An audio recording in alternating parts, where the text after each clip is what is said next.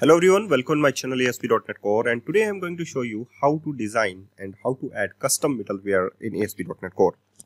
So someone asking me, sir, how to design and how to create a custom middleware in ASP.NET Core and how to use this custom middleware as a pipeline in ASP.NET Core. So this is the easy step you can do to design a custom middleware and also use this in the middleware pipeline. So first of all, right click on your project and just click on add, and here we have the installed template. There is installed template, and inside the installed template you have to search like middleware. And when you just search the middleware, it's just like a class, you can say. And in the whole things about the middleware, I just describes in the detail section. So first of all, you can take any name about the middleware. Okay, so this is the very easy step you can do in the middleware. Okay, so here we have you have to add middleware. In the middleware you have you can see that request delegate with the next request and invoke method, and also here we have a static extension method, custom middleware extension. Use custom middleware looking like that, and that is the type of application builder, you can say. So by using these steps you can easily create the custom middleware.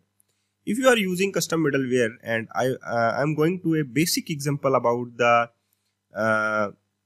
custom middleware. So here we have, so just you can use a logger file and generate a log information about the custom middleware, and this is actually hit first time. So you can say, if you know about the custom middleware is software embedded in the app pipeline that process requests and responses. ASP.NET Core provides a rich set of built-in middleware component, but in some scenarios you may need to write custom middleware. Okay, so a custom middleware component like any other .NET class or the invoke method. However, the constructor needs the request delegate type parameter to execute the following middleware in order. Okay, so this is the steps simple. You can create the custom middleware. Okay, so here we have the ilogger file underscore logger.create logger custom middleware, and when you hit that custom middleware, that log information will be saved into your log information.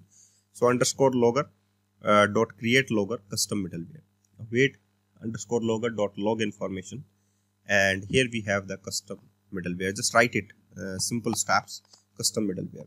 If you want to anything you want to use as a middleware pipeline, then you can use custom middleware. Okay, and lots of things we will describe in the custom middleware, because you know that middleware is also a like class. So the basic simple example, the log information is created. Now how to use this custom middleware? Like application builder, you know that, so use just after app builder.build method, you can use app.use custom middleware. Okay, because the extension method name is use custom middleware,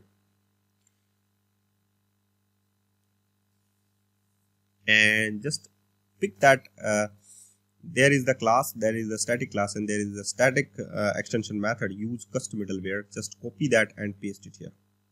So by using simple steps to create and use custom middleware.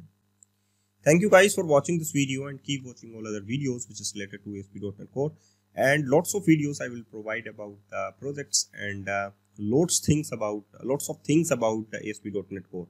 So don't forget, please subscribe my channel and also press the bell icon to get the latest videos about ASP.NET Core, .NET Core, and new technologies comes in my mind. Okay, and please don't forget, please subscribe my channel. Thank you very much for watching this video.